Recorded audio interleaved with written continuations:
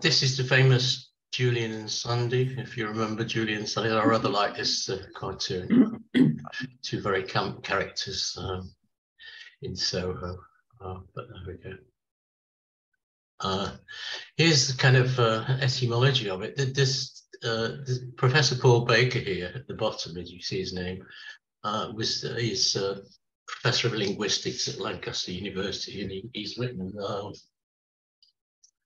an amazing book called Fabulosa, which goes back to looking at the history of all of this. But basically, it's broken down here into, it goes back as far as the, 1100s, etc.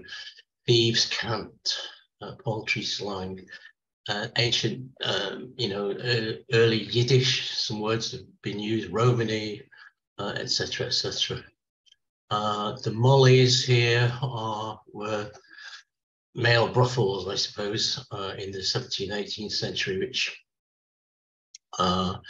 used to run, particularly in London, I suppose, and they were sort of left alone, and then occasionally they'd get raided, and the occupants would be dragged out and put in the stocks and have things thrown at them, sometimes be beaten, sometimes they'd die.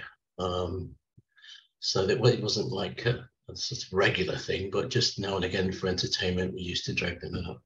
So you've got Polari and Polari, which are kind of original sort of ended up as Polari. You've got theatre slang, camp comedians, round the horn, etc., etc.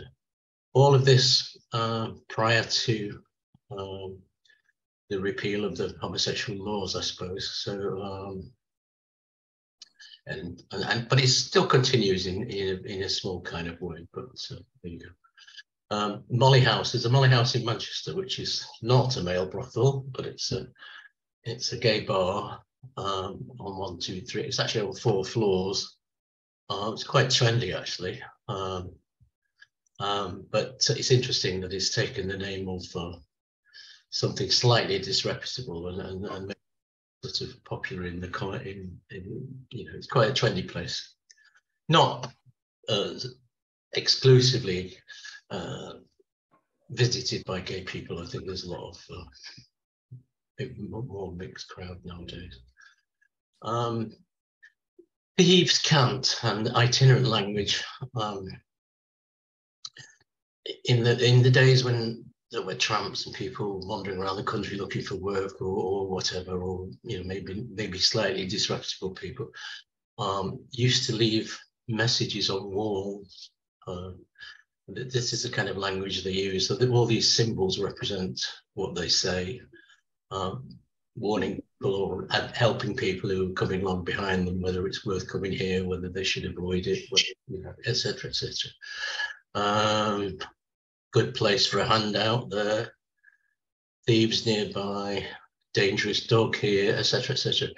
I do remember when I was a small child that there were, I think we call them tramps without meaning anything derogatory, who used to travel around looking for casual work and labour and stuff, or somewhere to sleep sometimes.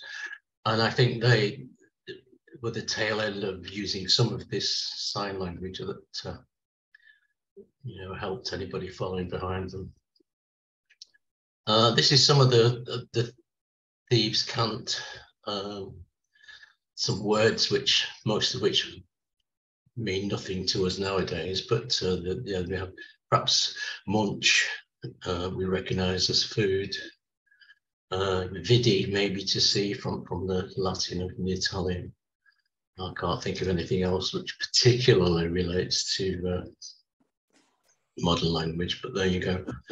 Now, okay. Ros, policeman. Sorry? Rosas, policeman. Yeah, okay. Well, that comes up later on because they use that quite a lot in Polari, but yeah, so some of these words kind of filtered down to okay, so you've got to listen very carefully now because there may be a test at the end of this. Okay, so okay.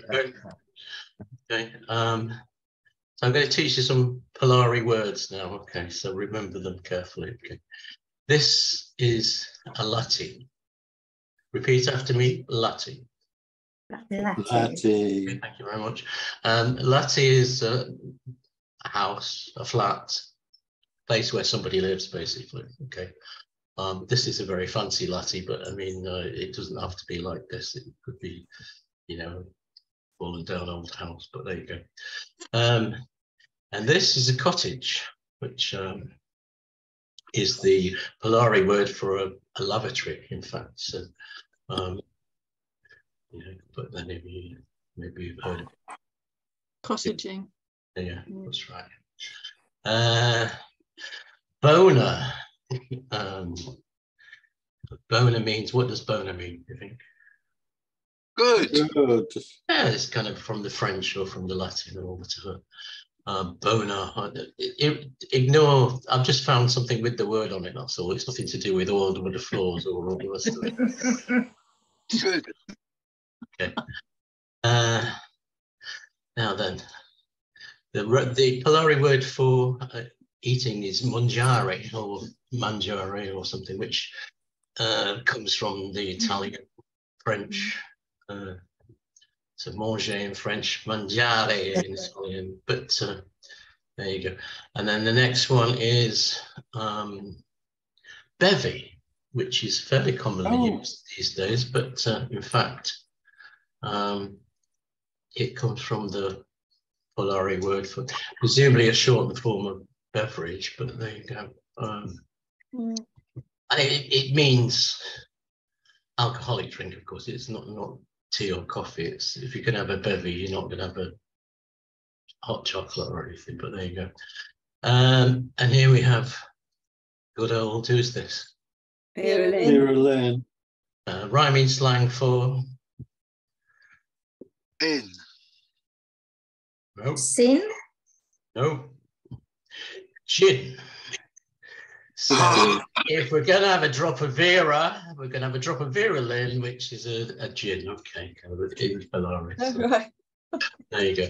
Okay. Next word is dolly. This is, of course, the famous Brad That's Pitt. a relief. I thought he was going to have to rhyme with Brad Pitt. The word dolly means handsome, good looking, attractive, whatever else. So I just selected somebody who might feel it was dolly. There you go. And there we have drag, which originally meant clothing. Clothing. Another word for clothing is schmotter, which I think comes from the Yiddish. Yeah. But drag, of course, now means something else other than clothing. It is kind of travesty, I suppose, dressing in the opposite sex's outfit. Anyway, there you go. Here's a good one. Slap. Theatrical word meaning makeup or whatever else. So, Slapstick. but slap is used in the theatre for. My mother used to use it anyway. I'm going to put my slap on before I go out, so it's kind of filtered down into everyday life. I still say that. Do you? Okay. Yeah. And here we have what have we got here? Mince. Mince. Mince.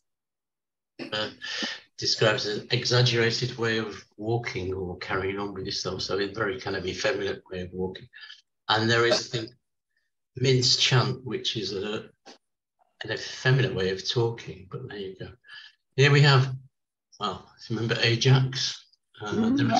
There is a word in Polari which means next to, which is, if you wanted to say, talking about somebody who was next to, I don't know, the bar or the wall or whatever, you didn't want them to know, you say Ajax or Ajax over there, okay? And here's the word bold, which is used much by Kenneth Williams on the radio. Any bold, which means extravagant, flamboyant, etc. There you go. Oh.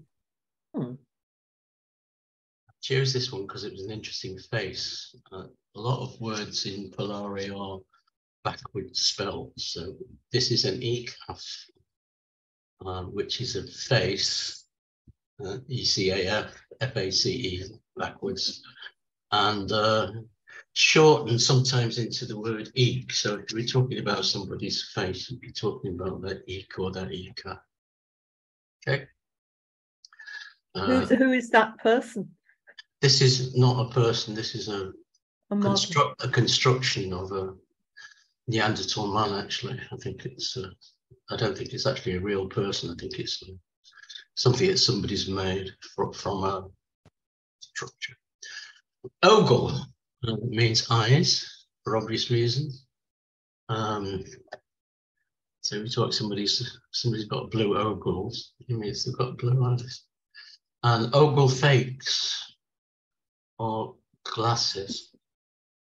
These happen to be a special type, but any kind of glasses would be ogle fakes. Okay, I hope you're paying attention to all this. Okay. Okay, Aunt Nellying is listening in or listening carefully to something. So if somebody was Aunt Nellying, they'd be listening to somebody else's conversation. Okay. How do you spell that, Angeling? Sorry? A-N-G. How do you spell that? Your aunt, your father's sister, Aunt Nelly. We put the jelly on the telly. Say again. Auntie Nelly put the jelly on Auntie the telly. Nelly, yeah, your Auntie Nelly, or yeah. Right. Oh, here we have lallies. These are legs. These are very kind of masculine legs, but the word is lallies. Okay. And the word fili means young, presumably connected to fee or feast or filia or philly or whatever. But the word specifically means young. And here is the famous naff, which people use a lot nowadays, but it basically means awful or rubbish, or I won't tell you what the abbreviation is for because it's rude. But there you go. I've missed out all the rude words as well. There's lots of rude words, but I think bowing to your sensitivities and sensibilities, I missed them out. Now you've got us guessing. Nanti means nothing. So Nanti or Nantoise is a word for nothing. And measures is money. If you've got no measures, you're broke. Okay. And so your wallet would be your handbag. The national handbag is the dole. So if you're on the national handbag, you're on the dole. Okay. Like Queen.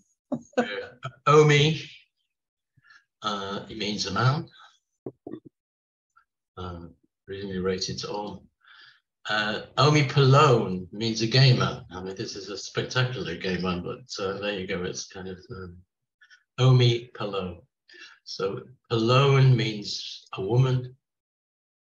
So an Omi Palone would be a gay man, and a Palone Omi would be a gay woman. There you go. Polari was mostly used with men, but for obvious reasons, or because there was no illegality about being a lesbian, but nevertheless, it's filtered through. Okay. To send somebody up was basically to take the mick. So we've got this thing, whatever the words for sending, spoof, parody, mockery, travesty, burlesque, caricature. Okay, so and Raya is hair backwards. Kenneth Williams used to use that one a lot. To see or to look at is to Varda. Varda, look at that over there. Okay. And This lovely one here is, well, what's this one? And Campsite. Camp. Camp. It's camp, anything which is camp, which is flamboyant, outrageous, over the top. There you go. But I think this is rather camp actually, but there you go. It's and then there's butch and femme. Somebody who is excessively one or the other. So if a woman is very mannish, she would be very butch. If a man was very effeminate, it would be femme, etc. So there you go. Rosa, as we mentioned before, policeman. And there was a tendency to use female names in alliterative form so that you get Jennifer Justice, meaning the law, the police, or whatever.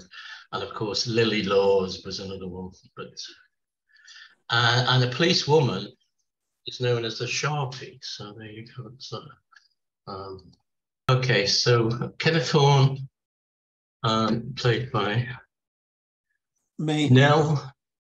Julian, the Eupanic character, played by Bill.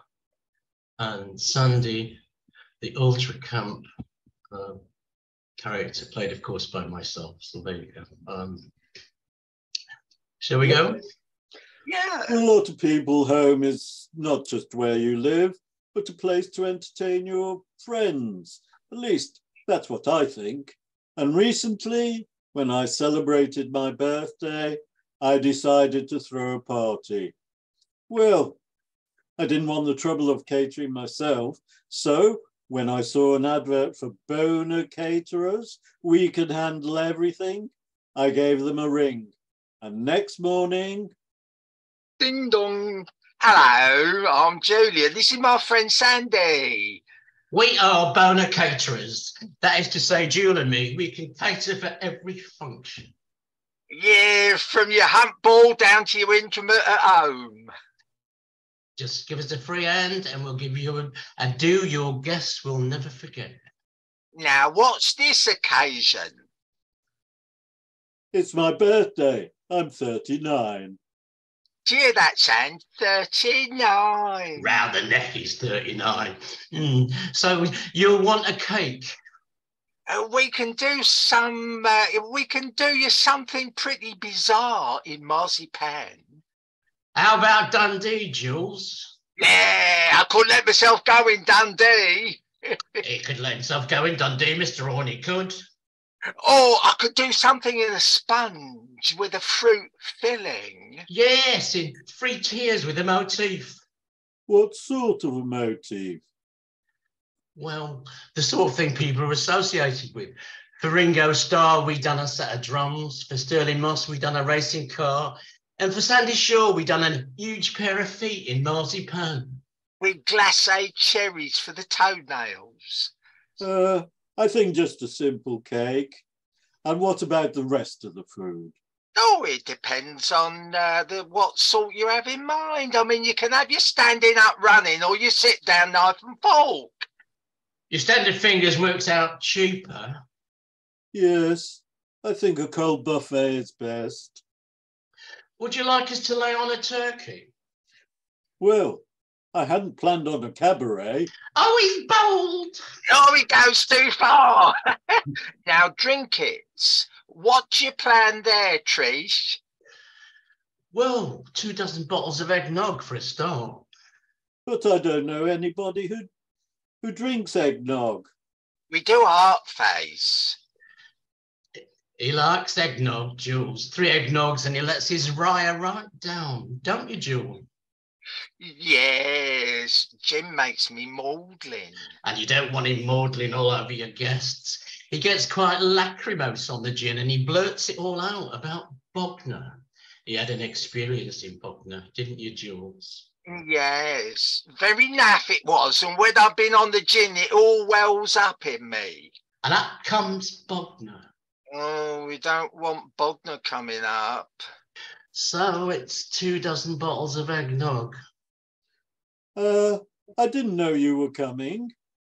Of course we're coming. We wouldn't miss a party Mick Jagger was at. Mick Jagger? I haven't invited him. Oh, well, we have, and David Frost and Peter Cook and Dudley Moore. You've got to have your actual celebs, so you'll never get reported in the glosses. You want to see your egg in the glosses? What about my other guests? Well, let's have a look at your list. Don't want him. He sounds dull. She must be 80 if she's a day. No, they're out. They're all out. But that only leaves me. Sorry, Ducky, but you're out as well. With the people we've invited, you just wouldn't fit in. Ta-da. Well read. Well read. Sorry, we've got 10 minutes, yeah. So when I was originally saying, where and when was Polari used? In the 30s, the 70s, gay pubs and bars, particularly in London, but also in other major cities, especially Manchester and Liverpool. Theatre, dancers, chorus boys, male impersonators used it. British merchant navy ships, especially passenger ships like P&O, a lot of the people who worked on the ships were gay. And of course, it preceded airlines, where many of the serving stuff on airlines are gay. It could be used in public because it was a secret language. Why was it used? Protection and secrecy. It excluded outsiders and allowed gay people to hide their sexuality. Could also be used as a form of attack to insult and humiliate others. Sometimes humorous camp performance of it. And it also helped newcomers to be assimilated, a sense of belonging, if you like. It could also be an act of defiance, a kind of secret way of kicking out at the laws which suppress them. Why don't we use it now? It was spoiled to some extent by Julian and Sandy because it became, used known by the public anyway. Because of partial discrimination in the late 60s, there was less need for it. And the liberationists wanted to move away from the camp stereotypes. It was seen as archaic, old-fashioned. It's a British phenomenon. It didn't translate to an increasingly global world. So, but it's an important part of the gay heritage, not necessary to be revived in anything other than historical reference. There are small groups still trying to keep it alive. There are Facebook groups and things. However, my elastical thought on it was one suspects, however, that in many parts of the world where homosexuality is still illegal and subject to draconian punishment, a similar kind of argot will exist to protect the oppressed members of these communities. And I also think probably in any society where, a certain section of it is oppressed, then there will be some kind of means of communication which in the sense of like slavery and patois and things like that, people will find some way of communicating with each other without getting themselves into mischief. All right, so here are 10 sentences which I would like you to translate based on the fantastic lecture that you've just received. Okay. Oh God. Stop looking at me. The pretty man with the nice legs. good legs. Okay. What have you got for that? Stop what? There's no money in your wallet, so make this your last drink. Okay. Yep. I'm skint, so make this your last one. Yeah, okay. Part of the Polari ejects the bar. I think she's a Sharpie. Look at the ones that are at the side of the bar.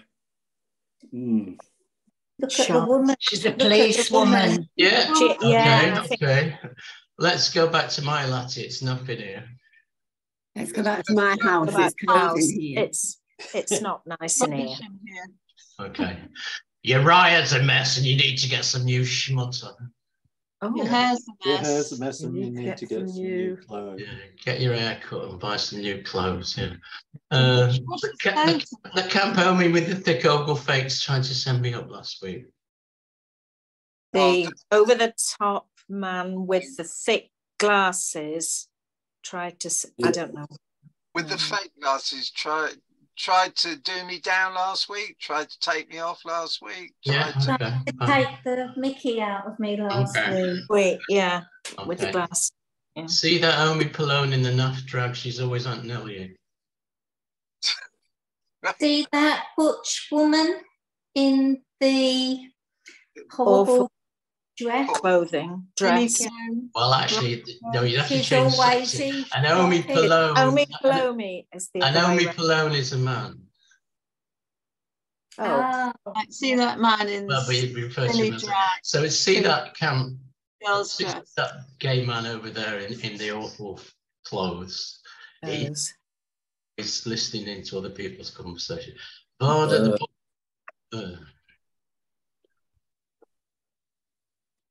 Look at the butch person over there.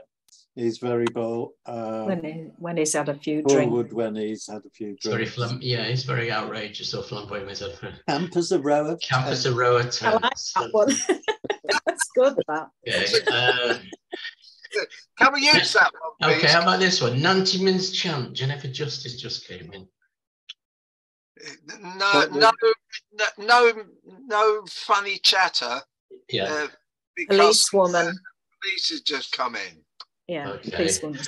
Laura's just come in. Yeah. Okay. Isn't mince a walk an exaggerated walk? Well, yeah, but mince is it means exaggerated, basically. Exaggerated. So mince walk is one thing. Mince chant is exaggerated, over the top talk. So, okay. Varda the ECAF by the cottage door, drenched in slop. Yeah, see the face by the toilet door. Covered in makeup. Yeah, okay. There's the answers. So, stop over in the Dolly Armory with the boner lollies. Stop looking at the good-looking guy with the nice legs. There's 90 measures in the handbag. We run out of cash, so drink up. Order the Polone. See that woman next to the bar? I think she's a policewoman. Let's go back to my place. It's boring in here. Your hair needs cutting. It's time you've got some new clothes. That's somebody talking straight to his friend. That camp over with the thick ogle fakes. The effeminate bloke in the horn room glasses trying to take the mickey out of me last week. Look at that queen in the horrible shirt. He's always listening to people's conversations. Varda, the butch number, is very old when he's had a few bevies. So that very masculine guy over there, he gets very flamboyant when he's had a drink, turns into a right Nelly. Okay. Steven's chant, Jennifer Justice, watch what you're saying. That guy's a policeman. Really good. Well done. I think Billy and Percy need a Polari moment in the musical. Okay. Well, there you go.